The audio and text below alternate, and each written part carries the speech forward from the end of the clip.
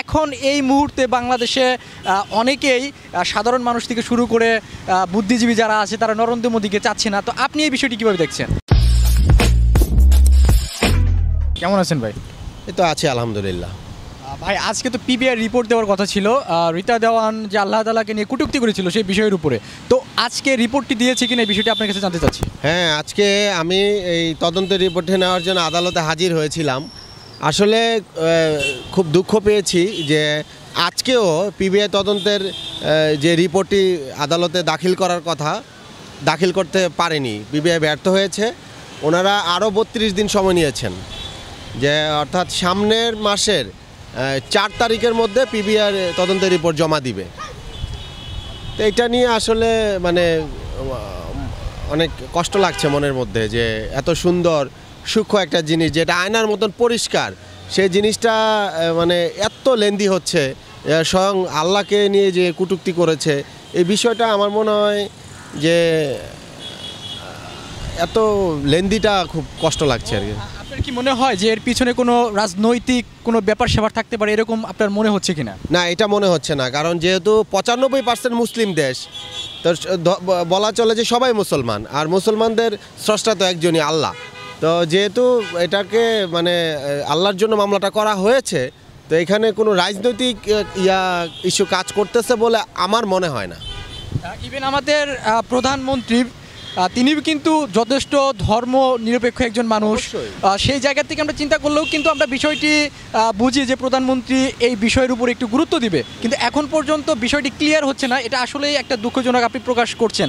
তো ফাইনালি আপনি কি বলতে চান এই বিষয়টি নিয়ে?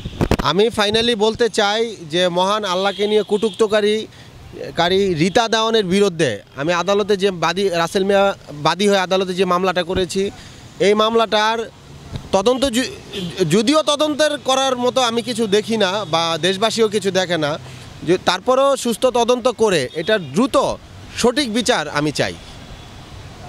ধন্যবাদ। সেই সাথে আমি আরেকটি বিষয় আপনার কাছে জানতে চাচ্ছি। আপনি জানেন 17ই মার্চ আমাদের জাতির জনক, স্বাধীনতার অন্যতম মহানায়ক শেখ মুজিবুর রহমানের জন্মশতবার্ষিকী হতে যাচ্ছে।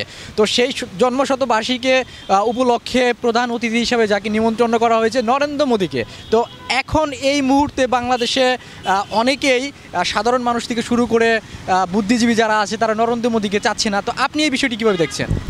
আমি প্রথমেই বলবো, এবং মহান আল্লাহ জাতির জনক বঙ্গবন্ধুকে যেন জান্নাতবাসী করেন। আর যে প্রশ্নটা আপনি আমার উপরে ছুড়ে দিয়েছেন, এই প্রশ্নটা নিয়ে আমি শুধু একটা কথাই বলবো, যে দেশে মসজিদ পুড়ে দেওয়া হয় ওই দেশের প্রধানমন্ত্রীকে কোনো মুসলিম দেশের মানুষই গ্রহণ করতে চাইবে না, এটাই স্বাভাবিক। যেহেতু আমি ফেসবুকে যেভাবে অ্যাক্টিভিটিসগুলো দেখতেছি, আমার মনে হয় যে কোনো মুসলমানই ওনার আগমন বাংলাদেশে এটা সুন্দরভাবে নিতে চাচ্ছে না বা নিচ্ছে না।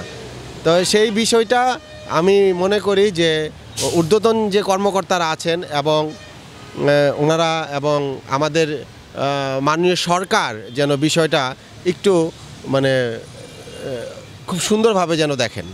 এটা নিয়ে কি কোনো ধরনের রাজনৈতিক হতে পারে, যে অনেক মহল দিকেই এয়ারপোর্ট ঘেরাও করবে, মোদিকে আসতে দিবে না, এই যে এক ধরনের হুমকি দেওয়া হচ্ছে, ভয়ভীতি স্থাপন করা হচ্ছে, তো এটা নিয়ে কোনো অরাজকতা সৃষ্টি হওয়ার সম্ভাবনা আছে কিনা? না, যেহেতু এই যে এখানে আপনার আলেম সমাজ নেমে গেছে, আমি যতটুকু দেখলাম যে আলেম সমাজদের মধ্যে একটা ক্ষোভ, এবং তারা অনেক আলেমদের দেখতেছি যে তারা বলতেছে যে জিহাদের ঘোষণাও দিয়েছে। যেহেতু এই ধরনের একটা সৃষ্টি হচ্ছে, তো এখানে একটা বিশৃঙ্খলা তো তৈরি হইতেই পারে।